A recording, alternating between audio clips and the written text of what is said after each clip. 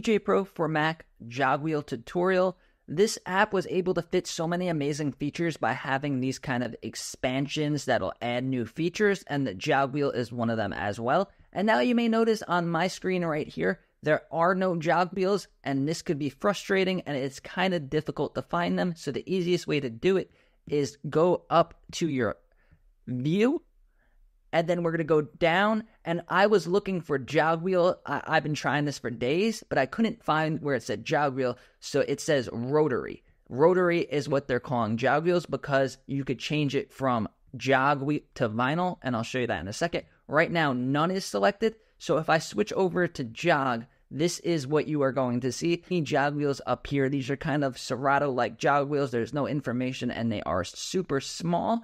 In order to expand these and make these bigger, you can press this button over here. This is what the app calls the tools. So if you have show tools over here on view, or if you press this button over here, now we have a bigger view of our waveforms, and then we get these information. So it is going to display the BPM. So if I change the BPM over here, the BPM is going to change over here. It's going to say how much percentage we changed the BPM. So it's -8. If we bring it back to 0, it'll say 0. And then we also get info about the time. So this means this song's been playing for 2 minutes, 24 seconds and has 25 seconds remaining. This is all very important information, and it could help you know what's going on by just taking a glance at it. And I find it to be really helpful, and this is a really good feature. So that is with the jog wheels. But now if we go back to view, we could change them to vinyl. So with the tools selected, the vinyl is actually smaller. With the tools not selected, the vinyl is bigger. And these act as simulated record decks, and they work really well. Very accurate. And then these arms are actually active. So if you go all the way to the end, it'll be the beginning of the song. And then if you bring it towards the middle, it'll be the end of the song. So it's the same thing as moving through these waveforms up here. You could scrub through the track with these arms, and it makes it really cool, really easy. There's also a hidden on-off button. So that'll turn on the track slowly, just like you were really powering up a record deck. You could do some DJ tricks like big BPM transitions because it makes kind of a cool noise. So that is how you use these real record decks. Now I'm going to change them back to jog wheels for now. So back to jog wheels. We're going to open our tools. So there we go. I want to show you some settings with these amazing jog wheels.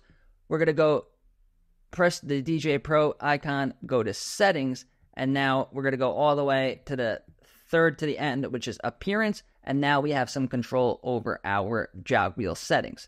So I'll bring this down. So here are our jog wheels. Style is extended. This is the one I would recommend. You get the most surface area to do scratching, and when you're DJing with jog wheels, the bigger the jog wheels are, the more control you will have when you DJ. So you could either have compact dark, it's a little bit smaller and it's darker, or you could do compact light. Whichever one works for your style of DJing and also your venue. If you're DJing outside at like a beach party, you're going to have difficult seeing things, so it might be beneficial to switch either from light to dark. Same thing if you're DJing in a very like dark nightclub or bar, you might want to adjust this so you could see what you're doing a little bit better, but I would just recommend keeping it on extended. Now I'm just going to switch these back to vinyl.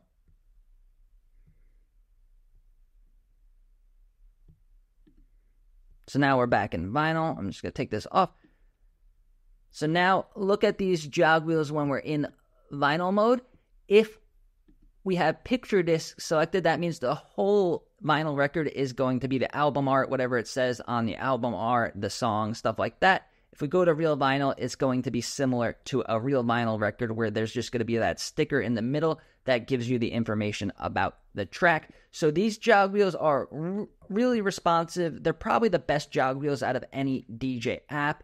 And if you guys want to see my full tutorial on my full beginner tutorial about this amazing app for the MacBook, check out this video over here.